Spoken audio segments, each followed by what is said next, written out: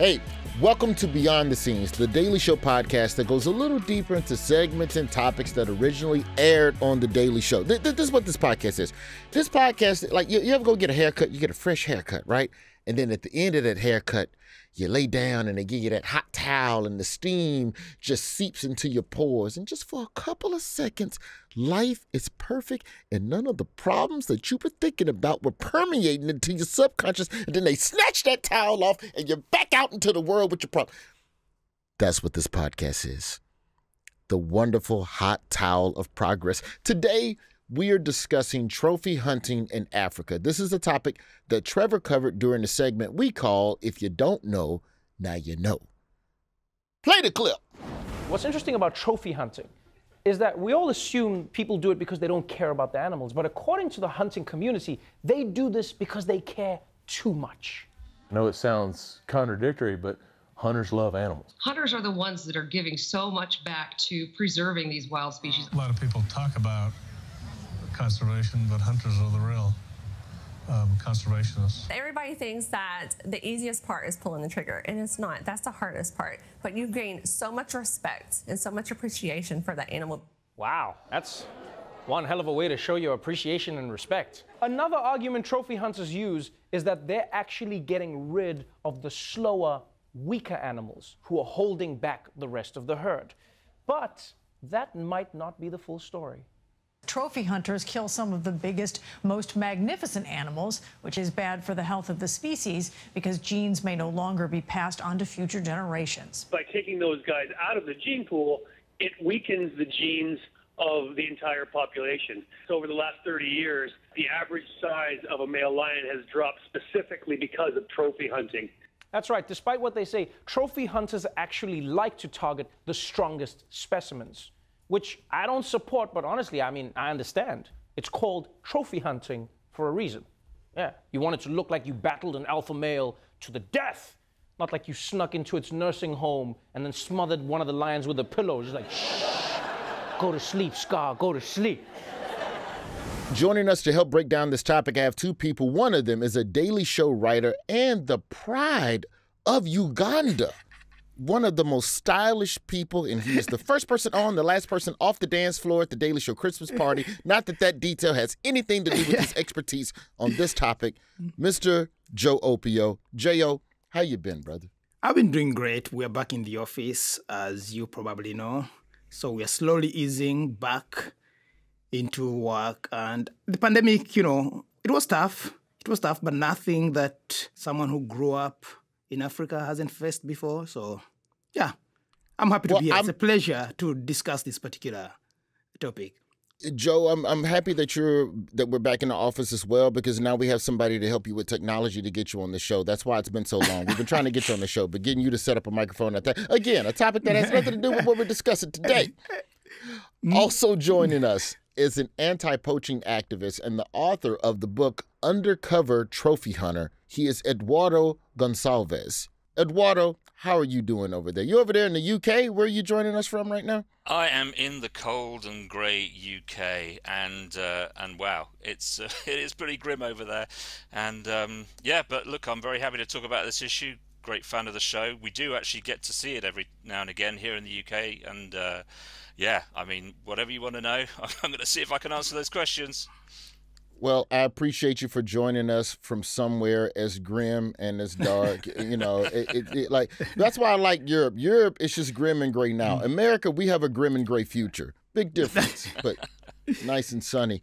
So, Joe, I'll start with you. A lot of topics on the show usually come from writers that are close to the issue or have some level of connection to the issue in the real world. How did trophy hunting in Africa come into play, and whose idea was it to do a segment on this? It's kind of hard to attribute credit to a particular person, but I think this was mainly Trevor, because the topic had been percolating in the air. People had been talking about it for some time. And this is, if you know Trevor, this is a classic Trevor segment. It's global in scope. It's complex in nature. It's very, very nuanced, because Trevor hates things that are black and white. He loves like exploring the gray, and this topic like gave him that. And it's also of course, about Africa mostly, so that was close and dear to his heart. But I think the conversation was in the air, especially because pictures had emerged of Dawn and Eric posing with these animals they had killed, they had slaughtered. And then like a few years before that, there was, of course, talk about the dentist and Cecil the Lion. So it was a topic that was in the air. And it was a kind of topic that usually, because of the qualities I discussed, resonates with Trevor. And so he set our team, our crack team of researchers, the tag team, to work on it. And they brought the research in, and it was still as engaging as I thought it would be. And so we sat down, wrote it, and then we came up with a great ender, which was a sketch about a rich African coming to New York to hunt down white people's pets. And the segment was a go, but it was a tough segment. It was a tough segment to do more than most, simply because it involved the slaughtering of animals. And the thing is, The Daily Show is a comedy show, so we have to make the thing funny.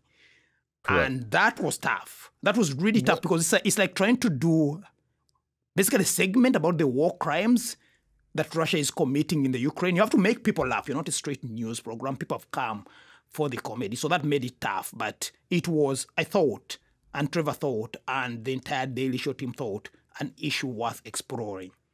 Now, see, for me, being dumb American and my scope of knowledge on this is basically hunting video games, where you go on some big game reserve where, you know, you pay money and you pay for whatever you kill. But then there's also the aspect of poaching, which is like, it's all abhorrent, but one version is legal, one version is not. What were some of the reasons that you all started discovering as to why people participate in trophy hunting? When we started doing the research and when the tag team got onto it, we found that it's a sport to people. They call it a sport, of course. The argument that people who are against it say this is a sport where one team has no idea that they're participating. If it's a sport, then both teams should know that they're competing, and both teams should actually be on a level competing field. But the animals need a gun. Yeah, we realized that so many people were passionate about it. So many people, like both pro and anti, were passionate about it. The hunters, of course, have their reasons. And among the reasons, I think the two that really stuck out to me were, one, that actually trophy hunting is one of the most effective ways. This is what they said. It's one of the most effective ways to conserve endangered species and animals. I see Eduardo laughing because he thinks that's laughable, but these people really genuinely believe this. They go like, hey, it's like, I feel like it's like, you know, when, it's like if, it's like if your parent was abusing you and then he was going like, yeah, this is the best way to raise you. So they were saying, actually, one of the things they said is we love animals. The hunters genuinely say this and they believe it. They say, we love animals and that's why we hunt them. And then they say, actually, the hardest thing is shooting the animals. And of course, the rejoinder would be, you know, you can just shoot pictures of the animals if you love them so much. So they say the hardest thing is to pull the trigger. And again, it feels like an abusive parent telling you, this hurts me more than it hurts you, but I have to do it because I love you. But they genuinely believe this. And of course, they also genuinely believe that every money they pay to hunt these big game animals actually helps conserve the animals. So for me, that was very, very surprising. And it was the genuine belief that they have, that they love the animals and they're helping conserve the animals by hunting them, that surprised me most. Well, I am appreciative that I was able to be in a sketch with you on this and show off my inauthentic African accent up against your authentic. First of all, now what you're not going to do is disrespect my accent that I've been working on. I've been trained at Juilliard. Not Juilliard, Juilliard. It's next door. I'm saying like your accent gives cultural appropriation a bad name. Dear America, for the past few decades, you have come to Africa to shoot our animals. And you say you do this to help us. And we are so grateful, we want to return the favor. You see all of these stray dogs and cats that are running across your country? I'm going to kill them. That's right. As part of a new program, rich Africans will pay to hunt stray dogs and cats in America. How are you so terrible? I know white people who have better African accents. And Roy, first of all, Joseph, You are insulting me, and I do not appreciate your insults. But I always love doing the, and we've done a bunch of sketches with you where like you have to do the African voice, African accent, and because people laugh at me because they think I can never do an American accent. It's impossible. I can't. And then I look at Roy and I go like, well, okay, at least it also goes the other way. You know what? My African accent is so terrible that Africans don't even get offended by it. Like they send me messages on Twitter and stuff, and they just go, "That was terrible, Roy. Well done." Yes, they treat you the way a kindergarten teacher treats a kindergarten who has drawn a stick man. Well done. This it's very because I've like even Dave, you know, the other African who normally they are very patronizing towards you, and this is because everyone assumes that an African accent, everyone assumes that Roy, you know, stand-up comedian extraordinaire should be able to do an African accent, and then he starts to do it, and you go like, wow. Okay. Absolutely not. Yeah, we know why he went to a knockoff Juilliard. Juilliard. Eduardo, now you swim in waters on this topic where there are no punchlines, there are no jokes. It is straight up stop this action from happening. You know, as an advocate for the cause to ban trophy hunting, how did you feel watching the segment? Because I always feel like with issues this serious, you could always watch it and go, oh, but you didn't mention the thing or the other thing. So how did it feel seeing the segment air? You know, trophy hunting, I don't know if it stopped shocking me. I mean, it shocks me and it doesn't shock me because I've now spoken to and read the accounts of so many trophy hunters and the things that they say as if it was a normal thing to say. I mean, there's one guy who was a president of Safari Club International, and he's talking about how the most intimate and most moving thing you can do in life is to hunt an elephant. And he talks about the joy that he feels when he sees a lion's head blow up in a cloud of smoke. You know, and they talk about it's like losing your virginity when you shoot your first animal. It's like it's beyond parody. It's almost as if these people exist on a different plane. They are not part of the human race. And you know what? That actually makes it sometimes a bit of a difficult issue to engage because it is so, I mean, it's so disgusting. For a lot of people, it is so upsetting to see these essentially defenseless animals killed just for fun. And whatever the trophy hunters say that retroactively try to justify it, they don't fly halfway around the world to kill an animal for anything other than the pleasure of it, because that's what they enjoy doing it. And we actually sort of thought, well, look, I mean, there are some people who just turn away from the issue because it is so distressing. I mean, is there another way we can engage with them? So we actually set up a fake trophy hunting company. It's got a website. It's called trophyhuntingholidays.com. It's kind of like the Amazon of trophy hunters. These are the click and kill travel firm specialists. And we've recorded these mock TV adverts. So we've got a couple of actors in there. And you've got these guys there, come and earn your stripes. Shoot a zebra today, just $1,000. And we've got a series of these adverts going out there. And we thought, you know, is this a way to engage with people? But all of the stuff that was in there, it was all based on 100% fact. There is actually a website. It's a bit like the Amazon for trophy hunters. It's called bookyourhunt.com.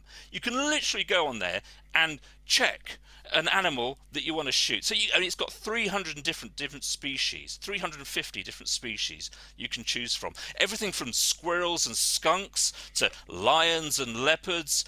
I mean, you name it. You want to shoot a kangaroo, a wallaby. I mean, it's all there. And yeah, it's got all the details, how you get there, and then, you know, they'll help you find somebody to skin it and preserve it and take it home for you. Taxidermist. Yeah. They still treat their employers way better than Jeff Bezos treats his. So I guess they have that going for them. You know, in the trophy hunting world, this is one of the things that, you know, because I've spoken, you know, to people in Africa who are village headmen, they're community chiefs, they're local MPs and councillors, and ask them what they think about it. And they say, look, whatever these guys say, we don't get to see any of the money. They say, you know, the money comes from trophy hunting back into the communities. Well, we ain't seen a cent of it. And the only people who are employed by these, but in terms of local rural communities, you know, they've got a menial job as a skinner or a cook or as a cleaner. They'll only have 2 or 3. The money stays either in the US or Europe, because a lot of European and American companies own these trophy hunting outfitters. That's the name of the companies that do this. Or, of course, they sell these holidays in the big conventions in Las Vegas, in Germany and Spain, and the money stays in those accounts in those countries. So the amount of money that ever reaches somebody at the end in the community is zilch. I mean, everyone I've spoken to has says, look, it's crazy. We don't see any of it. And we simply don't understand this because, look, even if somebody here is really hungry or really desperate, they cannot go and touch that animal. But a big fat white American can fly halfway around the world and kill that same animal just for fun. Because that's all it is. It's for pleasure. It's for entertainment. It's for joy. And when you talk to the trophy hunters, as I have, I've pretended to be a trophy hunter to sort of get behind the scenes, if you like, to actually say, look, come on, you're talking to one of us now. We're the same. We're both trophy hunters. What do you really think about this? And they're telling me, look, yeah, it's great. It's so much fun. We'd go out hunting in the day, and then at night we'd grab a few beers and we'd go and shoot some of the monkeys out of the trees just for fun. And they actually say this as if this is a normal, acceptable human thing to say. This is their mindset, their mentality. That almost feels like the craziest undercover operation, because what if they go like, oh, you have to kill an animal to prove that you're not a Fed? Yeah. The thing for me, one of the problems I have on face value, forget the moral and ethical questions, the big problem I have with it is the optics. As an African, the optics of a white man with a gun storming Africa just isn't great. With our history with colonialism, the thing is Africans have a lot more pressing issues right now, so maybe trophy hunting is not exactly at the top of the list. But the optics, if I were a trophy hunter, I would say the optics just doesn't serve my cause. No, I mean, this is a continuation. It's a continuation of colonialism, isn't it? With the history of colonialism, white men coming into Africa with guns and then saying, we're doing this for your own benefit, for your own good. The optics isn't great. And then also there's the fact that who is the face of trophy hunting in the West? It's Don Jr. and Eric Trump. And I'm saying if the face of your platform or if the face of the thing you're doing is Don Jr. and Eric Trump, you need to change the damn poster. You need to find someone more likable, get Dolly Parton or Baby Yoda or something. After the break, I want to get into it with you, Eduardo, on the history of trophy hunting and how you got into this, because I'm always interested in how people find the thing that's their thing. Like for you, it's trophy hunting. For me, it's winning Oscars for wonderful accent work in many, many American films. It's Beyond the Scenes. We'll be right back. Yes, welcome back to Beyond the Scenes. I am Roy Wood Jr. We are discussing trophy hunting in Africa. With us, an anti-trophy hunting activist, Eduardo Gonçalves, and Ugandan Daily Show writer Joseph Opio. Hello, Joseph. Your accent is more offensive. How was that? It's like you're putting on African face, but like in audio form. It's offensive to me as an African. I speak on behalf. Wearing blacker face, not blackface, blacker face. So Eduardo, how far back? Let's go back. Let's just dig into the origins of trophy hunting. How far back does the history of this terror go? I refrain from calling it a sport. That's the other thing they try to do to get people, to get society on board. Oh, I'm a big game hunter and sport. No.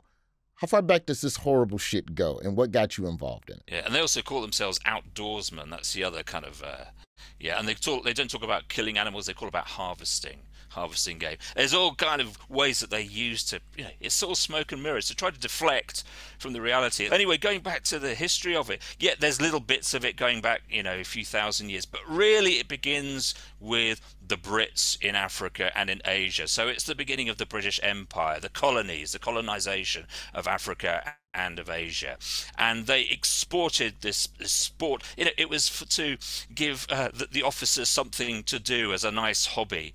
It was to sort of give them a bit of a break, something positive to do, and then it got quite interesting because they would write about it, and so the Times in London would carry these epic tales of these adventurers, etc. And that was the 19th century, and then you had guys who were taking, I mean, huge numbers. There was one trophy hunt alone, which involved the British royal family, actually, including the then Prince of Wales. And they engaged in this absolute bloodbath of a hunt, during which they actually extinguished a species. So the last remaining member in the wild of the quagga, which is a species a bit like the zebra, is thought to have been shot by the Prince of Wales. And they literally had blood up to their elbows. There's these graphic accounts of the hunt.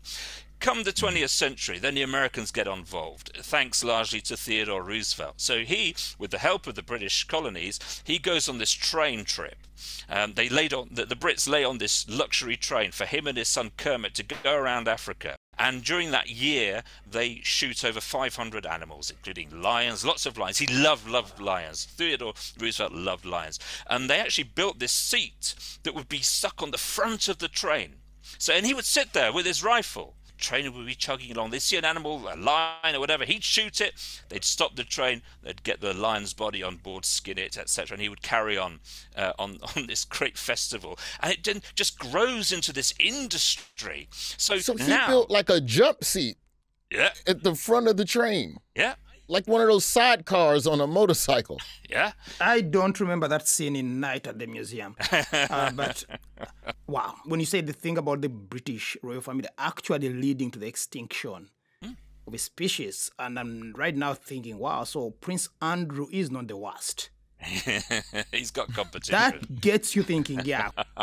So he's on the train, he's shooting lions, and walk us through more of the evolution of that. It just becomes this organized industry, and it really takes off in the 70s when a guy called C.J. McElroy sets up Safari Club International. Now you've got this major industrial lobby group, and it's also, it creates an award system. I mean, they've got about 80 different prizes that you can get for shooting lots of animals. So one of these prizes is called the Hunting Achievement Award. Now, it's got all of these different levels. To get to the copper prize, copper level, you've got to have shot animals from at least 10 different species. Bronze, 20 different species. Silver, 50. Then you go up. To get to gold medal, you got to shoot animals from at least 100 different species. And that's not the end of it, because there's a diamond prize as well. To do that, come on now. Yeah, you got to shoot animals from at least 125 different species around the world. And they've got to be big animals, not just little ones. They've got to be big enough to count. Yeah, and so it's this organized, mass slaughter. This is the thing that really gets me about trophy hunting. It is not meeting any human need of any kind whatsoever. You can't argue it in the same way as food or for skins or whatever. This is just to feed vanity. Because that's all it is. These people, they take selfies and they take the souvenirs, and that for them is sport. That's what makes it fundamentally wrong. So then if it's so fundamentally wrong, why do the governments in African countries support it? You just can't be moving through Africa without the paperwork. So you damn sure just can't be walking around with a dead tiger in your carry-on bag, acting like you didn't come to the country to murder animals. So why do they support it, Eduardo? Well, simply corruption. I'm afraid to say it, but there is a lot. When there are those trophy fees paid, those fees do not go to conservation. They do not go to local communities. They either stay in the hands of officials or they just disappear. Look, let's take the example of Cecil the Lion. He was a beloved lion, had this wonderful black mane, and he was radio collared. He was being researched by Oxford University scientists. They were actually looking at the impact of trophy hunting on wild lion populations, actually. And they found that about a third of the lions they were studying, even though they had radio collars on, were being shot by trophy hunters. So even the fact that they were visibly part of an official government research program didn't protect them from the hunters' bullets. So Walter Palmer, this American dentist, he goes and shoots this lion where he shouldn't. He didn't have a permit for it, and then they try to conceal the radio collar. There's all sorts of shenanigans, and there's a guy called Johnny Rodriguez who's a Zimbabwean conservationist. He blows the whistle on it. It gets out into the wider world, and it becomes one of the most talked about stories in the world, largely because, in my view, people didn't know trophy hunting was still going on. It was a shock. It was people think, hey, Surely this ended with the colonies, with imperialism, with all of that. You know, this ended in the days of empire. Are people shooting lions for fun? And you know, the trophy hunting industry has worked very hard to actually keep this quiet. You know, why isn't this talked about? They work quite hard actually to keep it under wraps. And yet the numbers of animals that are being shot are enormous. You know, a trophy hunter shoots an animal every 3 minutes. You know, even during COVID, when people can't fly around the world, there's all these travel restrictions, Americans were flying to Africa. They were shooting black rhino, cheetah, elephant, who are now endangered. By the way, there's only 7,000 cheetahs left in the world. There's about 3,000 black rhinos. This is going on even when supposedly we're under lockdown, people can't travel the world. And it is just so nonsensical. But it's barbaric. It's barbaric. And I'll tell you why. Because, again, this is one of the things that doesn't often get talked about. The pain and the suffering that the animals undergo, right? These people who shoot animals, they're not professionals. They're not snipers, these guys. These are guys who have, you know, they shoot a gun every now and again. And what they do is they're shooting these animals from 200 yards away because they don't want to get hurt by, you know, a lion or whatever coming anywhere near it. So they're shooting through the scopes. And they're not shooting them in the head, which would be a, you know, an instant brain death shot, exactly, a kill shot, because that would make the trophy look ugly. All right, you can't skin that and put that on your wall. It looks pretty rough. So what they do is they try to do this heart-lung shot through the shoulder. Now, if you're an amateur shot, you're trying to do that from 200 yards, and you've got to count on the animal staying still. You've got to count on there being no wind. Wind, yeah. Right? Moisture in the air. Right. Now, there's been actually a number of state authorities in the US that have looked at trophy hunting in the States, and the number's about the same. Over half of the animals that are shot by trophy hunters, they don't die instantaneously. They die these slow, painful deaths, like Cecil, you know, because Cecil, right, what's his name, Walter Palmer, he was trying to win this prize from Safari Club International, which is for shooting big game with novelty weapons like crossbows and bow and longbow and handguns, because they actually want you, they give you a special prize if you shoot an elephant with a handgun, okay? And he was trying to get one of these prizes for shooting a lion with a longbow, and he shot Cecil. But Cecil didn't die instantaneously, and he managed to somehow crawl under the bush, and he couldn't find him, and he wouldn't take a shot with a rifle to put him out of his misery, because he wouldn't then be eligible for that prize. So he thinks, I'm going to go home, have dinner, you know, have a sleep, kind of come out and see if the animal's dead in the morning.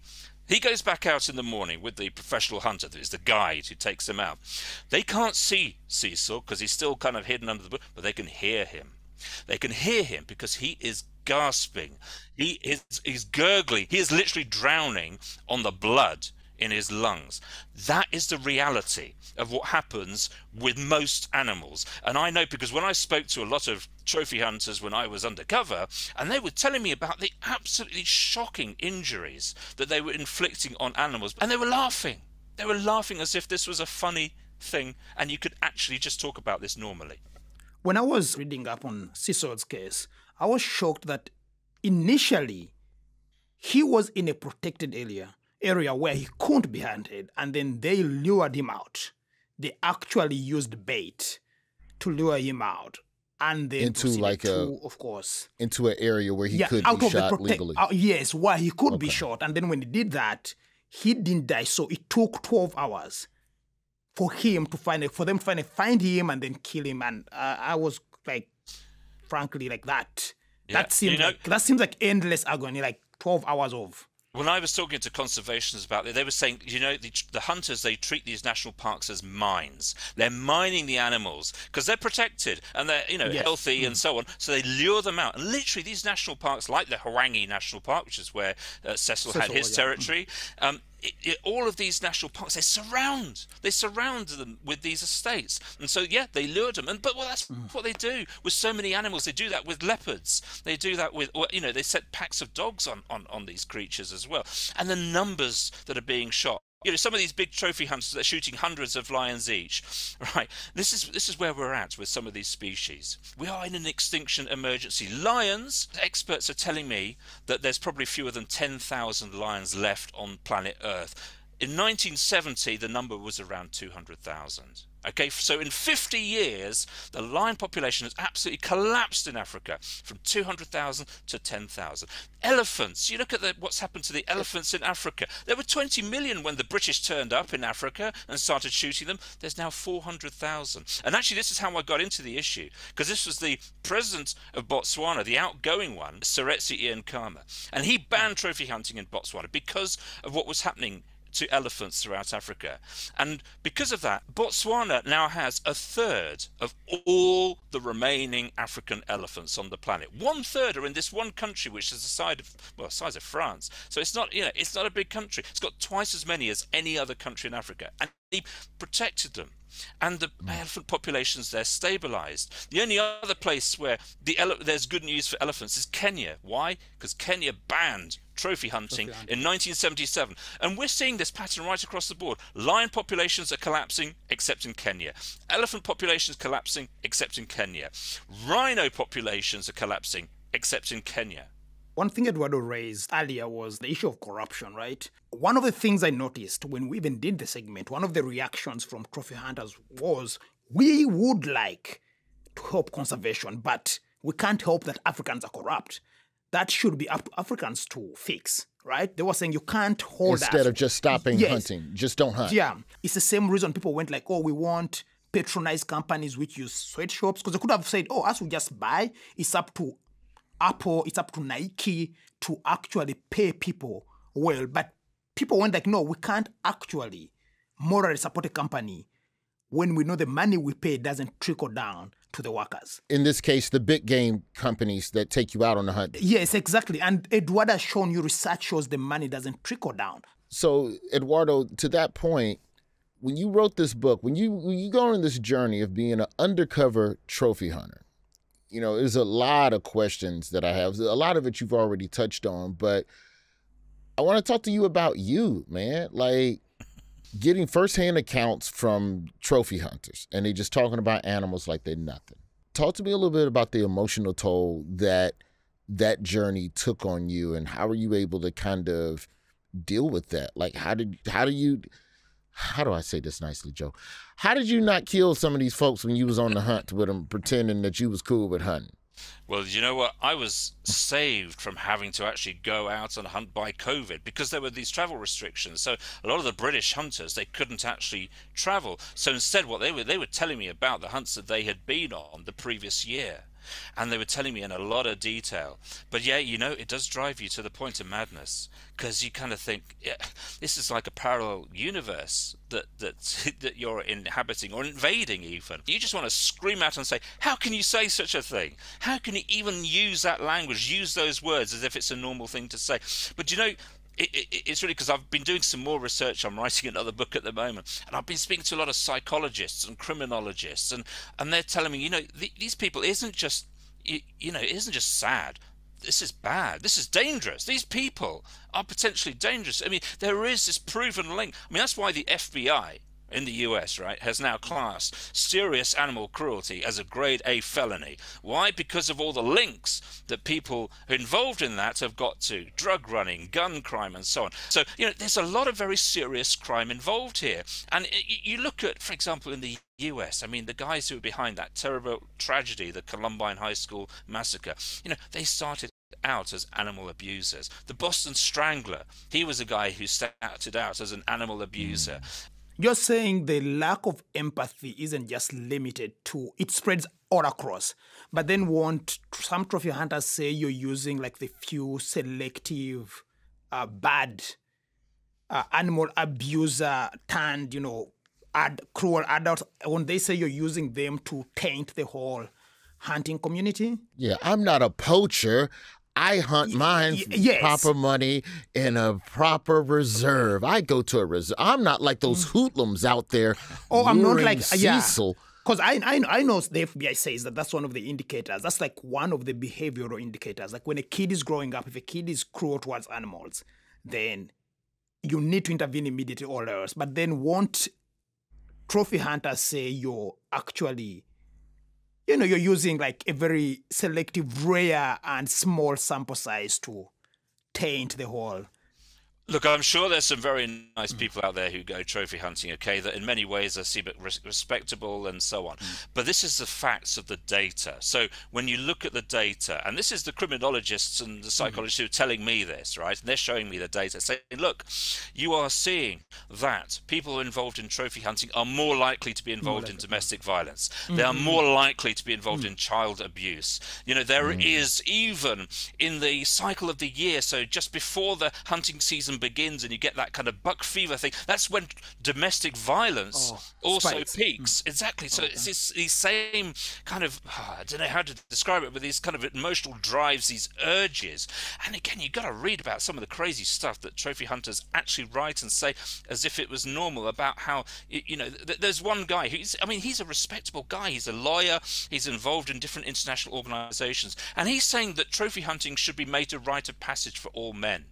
He's a guy who's actually talked about, you know, the first time he killed an animal, it was like losing his virginity. It had the same feeling. You know, how I am sometimes lost for words with it. I'm often not, as you can tell. But, you know, sometimes when you just try to get into the psychology and the minds of these people, you know, they're dangerous. They are dangerous people. This is a dangerous mindset. Let's put it that way. It was striking, Roy, I'll have to say, when we did the sketch at the end, with rich Africans coming over to, when we turned the tables, it was striking to notice to hunt how rich the people's audience, pets. Yes, how the audience reacted to that, because that really brought it home.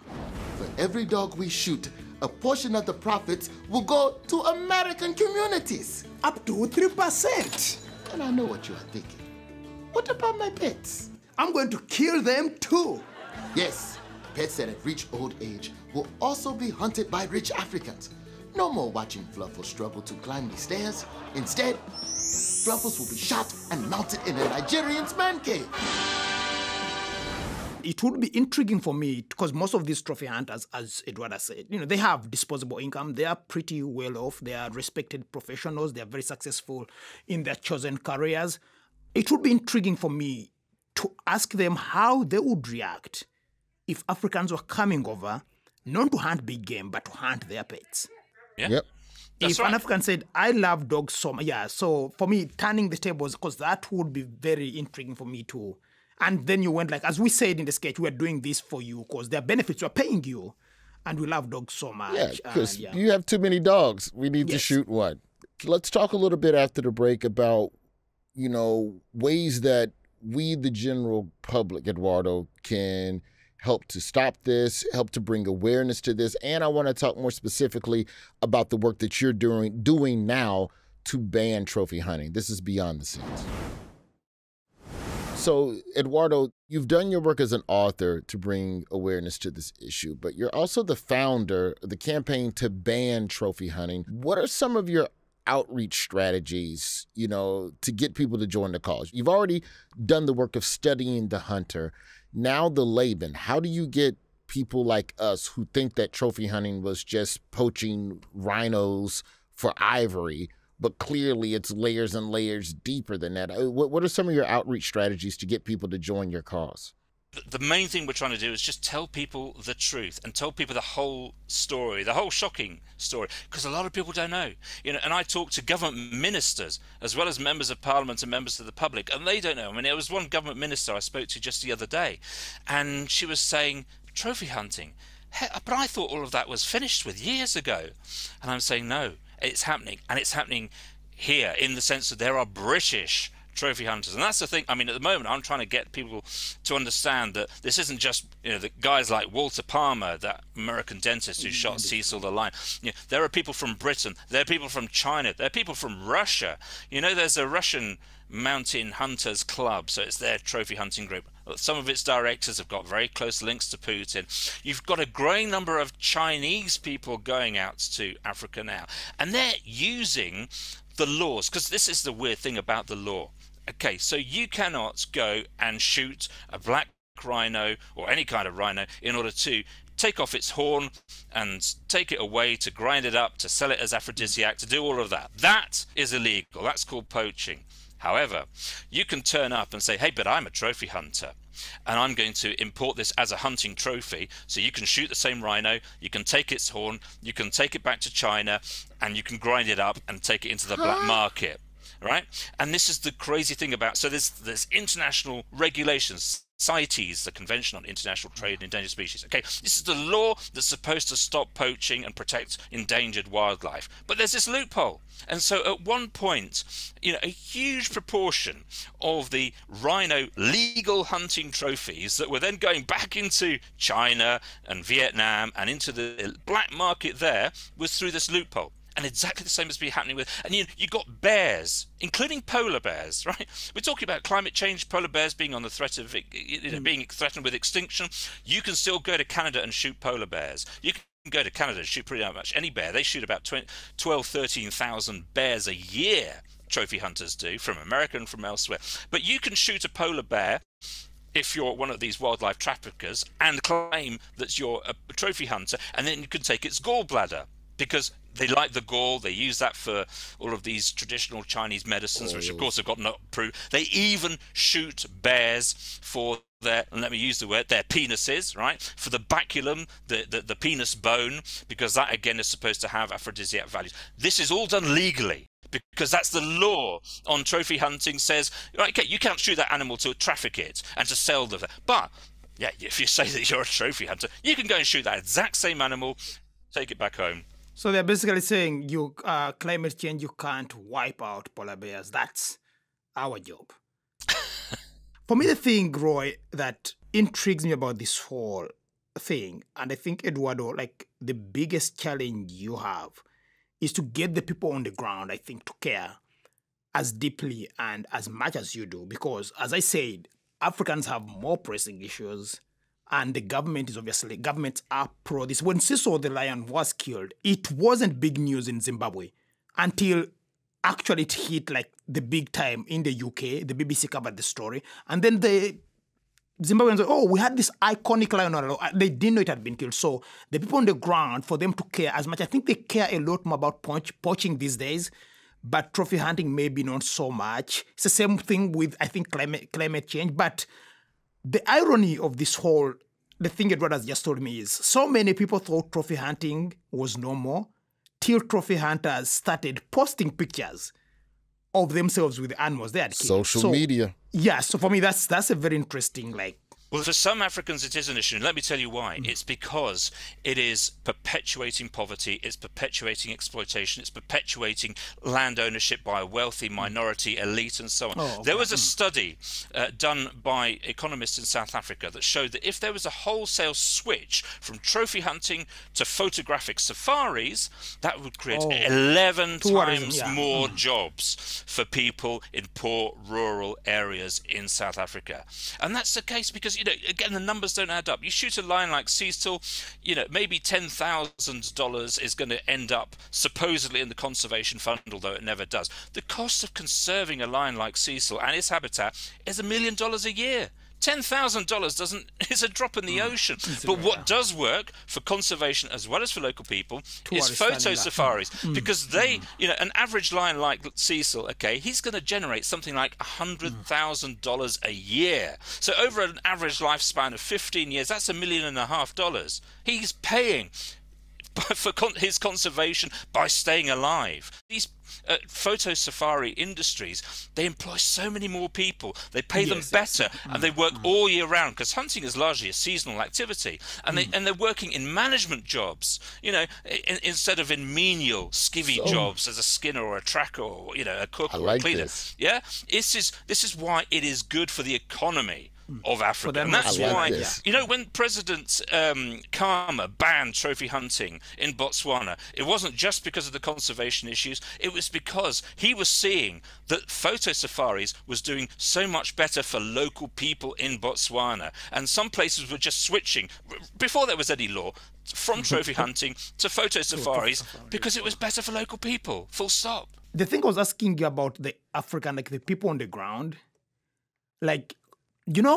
how climate change, even them, they're still having a problem because, people still burn charcoal and they still do all these things. And I'm thinking, how would you, because the thing has to be so pressing that people go we need to stop this. I wish Africans were as passionate about this issue.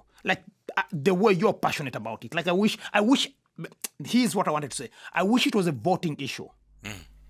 If that makes sense. Well, look, I mean, so for some Africans, it is. Yeah, there's a, no, but I'm going to, because you need a critical so like when it comes to politicians, for you to move the needle politically, you need like a critical mass. People have to feel like their jobs are in danger.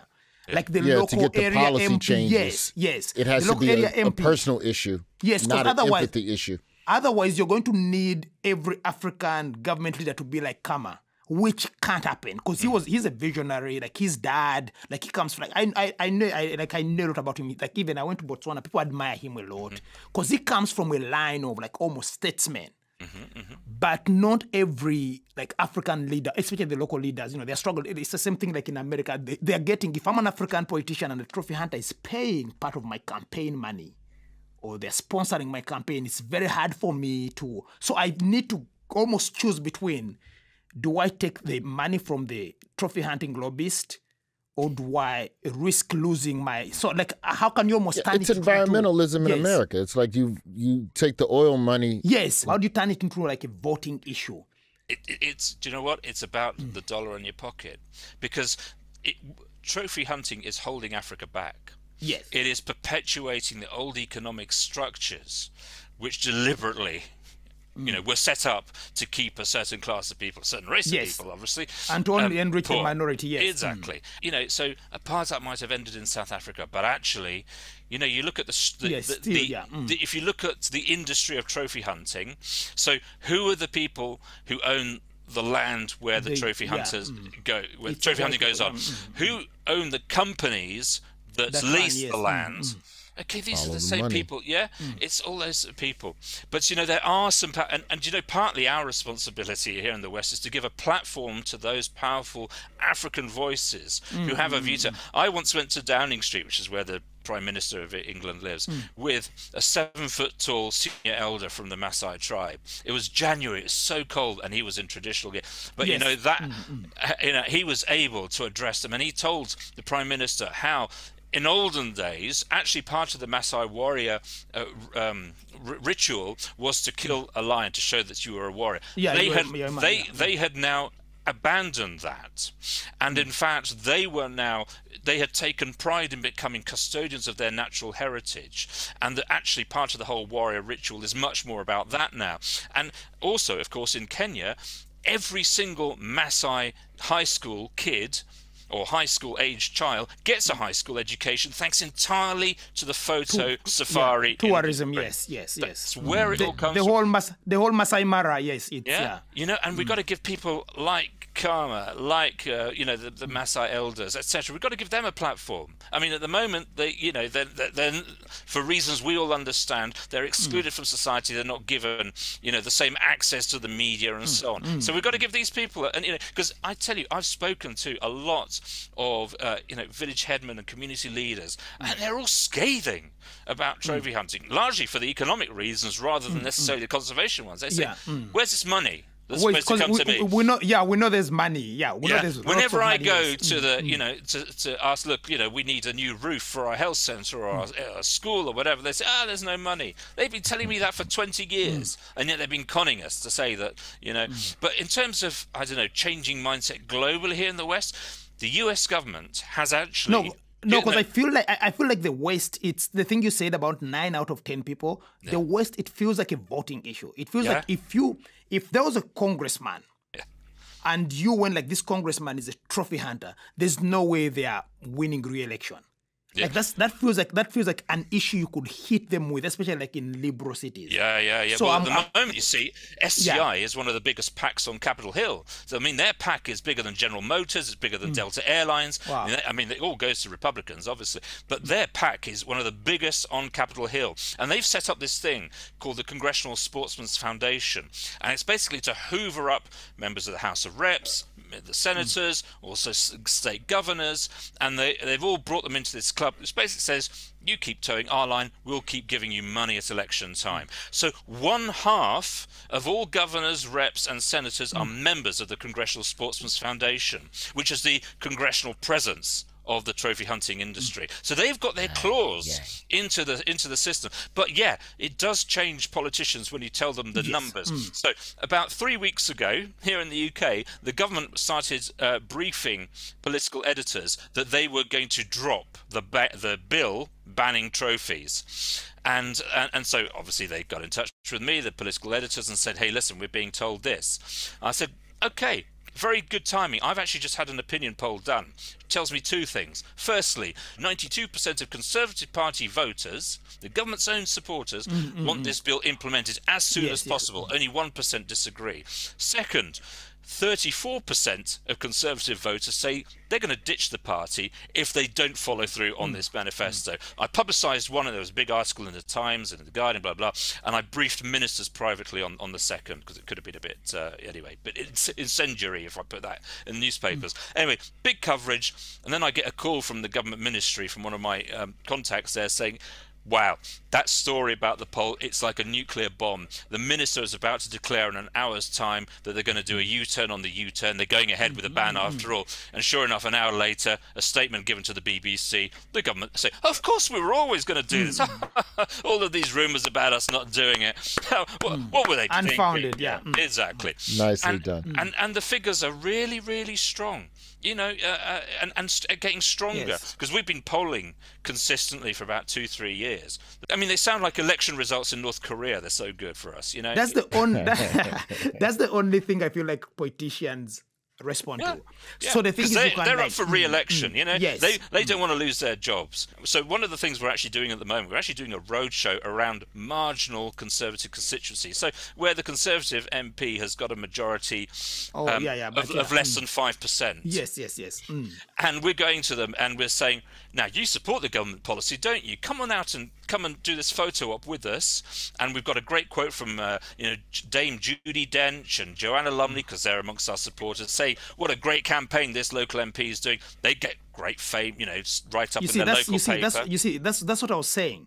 Now, if you have Don Jr. endorsing you, it's not good. if you have Dame Judi Dench, then it's good for you. If you have that's what I was saying. The optics just doesn't work. Yeah. Let's end here. What are some campaigns that we could donate to, and what are some companies or organizations that you're a part of, Eduardo, that people need to be aware of on this issue? So the Campaign to Ban Trophy Hunting, it's an international organisation. You can find us at bantrophyhunting.org, and you can find all the information about us there and all of the issues. And we've actually named and got photos of trophy hunters so that we can give them, you know, a name and a face, because these people, they want to remain faceless. Well, we're actually putting some names out there so people can actually understand what is really happening. And we're at the moment, we're coordinating campaigns in a number of places. We've got an international foundation. We've been helping our colleagues in Belgium, the Belgian Parliament in the last few days passed a resolution unanimously to ban trophies. Right? So this is hot news. We've just done an opinion poll here in the UK that shows 9 out of 10 voters want trophies banned as soon as possible. And in fact, there's been polls in the US that have shown similar figures around elephant trophies. You know, nearly 9 out of 10 voters in the US think it's wrong for people to go to wherever Africa and shoot elephants and bring those trophies back. We are on a journey here. We're wanting countries like Britain, the US, etc. to stop imports of these trophies, but ultimately, as our goal is the abolition of trophy hunting. Because look, right, you know, we've banned bear baiting, we've banned cockfighting, we've banned dog fighting, we've banned, you know, all of these different things. They've been kicked into the dustbin of history, which is the only place they deserve to be. How come trophy hunting has fallen through the gap? Well, we're trying to make sure it doesn't, and that it's next. And in the same way that we have tackled, as a human society, great social moral evils like apartheid, like slavery, all of the things, we can abolish trophy hunting. We can change that mindset that says that it is somehow okay to abuse, torture, maim, and kill animals, defenseless, living creatures, sentient animals, as if they're just a pile of rubble. Well, I cannot thank you enough for being, excuse me, say that again.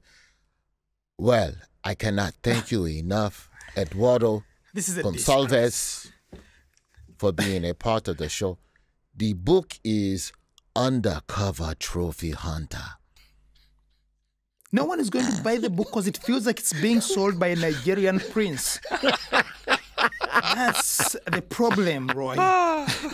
The book is Undercover Trophy Hunter. Also, thank you to Daily Show writer Joseph Opio. Joe Opio, pleasure, I will see you around the building, and we can take some dialect classes a little bit I'll later. see you around HR.